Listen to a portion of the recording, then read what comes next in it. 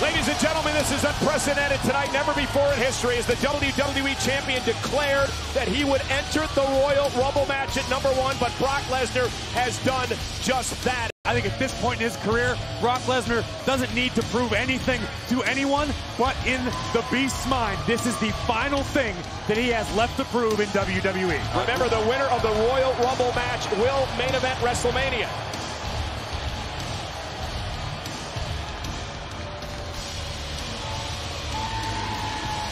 And that is what WWE stands for. I said WWE stands for. He is now tied for second in Royal Rumble history with 13 appearances. Rey Mysterio, the man who won the 2006 Royal Rumble match when he entered because he's questioned a lot about whether or not he's a fighting champion. Brock Lesnar is making this look easy. Great question, Corey. Like I say, Brock Lesnar put himself in a position to write his own ticket by winning the Royal Rumble match. As tough as Brock is, the end game is the 3 guys against 1. 3 always win.